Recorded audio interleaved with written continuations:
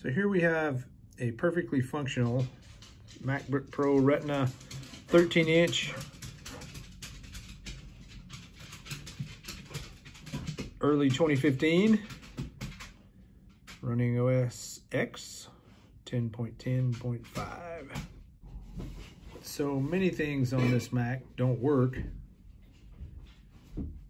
because the current version of OS X is version 13, OS X Ventura.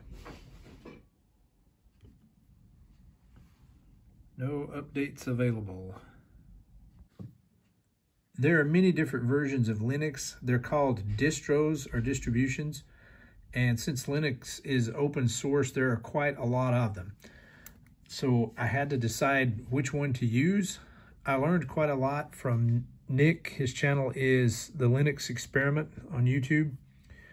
Originally, I was going to use KDE Plasma, but I ended up downloading KDE Neon, which is updated more frequently according to what I've read. But it came down to either that or Mint Cinnamon. And this website was very useful in determining that. This is from ZDNet. I'll have links to these websites before, and they basically either recommend KDE Neon or KDE Plasma or Linux Mint Cinnamon. I ended up going with the KDE desktop based on the Linux Experiment channel's recommendations, and the fact that one website I looked at said that it was a little more efficient with computer resources, and being as this computer is old, I wanted something pretty efficient. This is an ONN brand, ONN, 64 gigabyte USB 3.0 flash drive. I picked it up from Walmart for $10.58, including tax. I got the KDE Neon file from neon.kde.org. A really helpful website was this one from Ubuntu. I think I'm saying that wrong. That is also a version of Linux. It just walks you right through how to install Linux. Etcher is the software I used to make the USB stick bootable so that the computer would boot from the stick.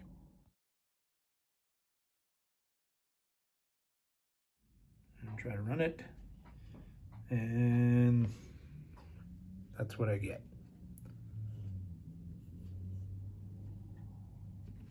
Okay, this Mac should be able to run the software. Okay, here we go. Flash from file.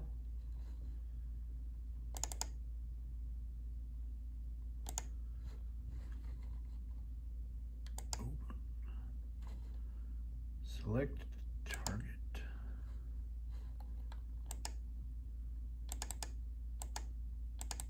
Click. Won't select. Okay, so this from support.etcconnect.com says that the ISO file can't be on the flash drive. So that's easy enough to solve. That seems to have worked. It's selectable now.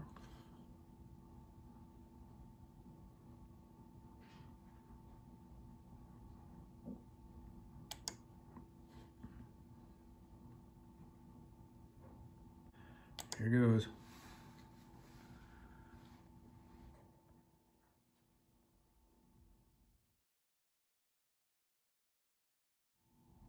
I'm not sure if it went right or not.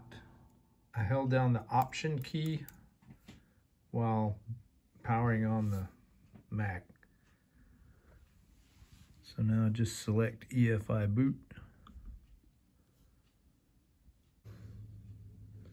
It's asking me to select operating system, so I'll take KDE Neon. Displayed some gobbledygook on the screen.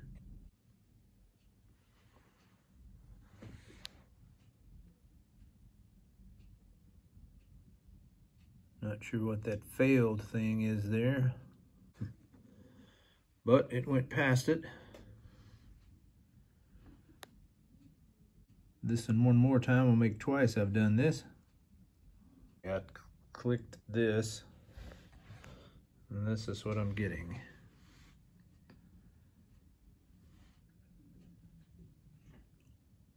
I set up the username, computer name, and password, and it's zipping right along with the install. That was an incredibly short amount of time. This whole setup was maybe 20-30 minutes. So done. It's just automatically restarting. So please remove the installation medium, then press enter.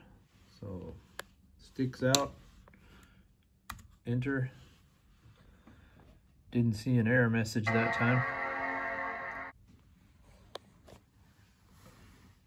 All right, so it's popped up with the login screen. That was an incredibly short boot time, and now the login screen is up.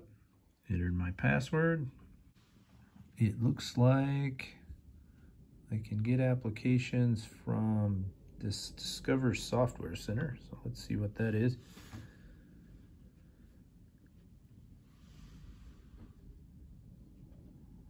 And oh yeah, there's tons of software. I have, for $11, resurrected an otherwise useless MacBook Pro.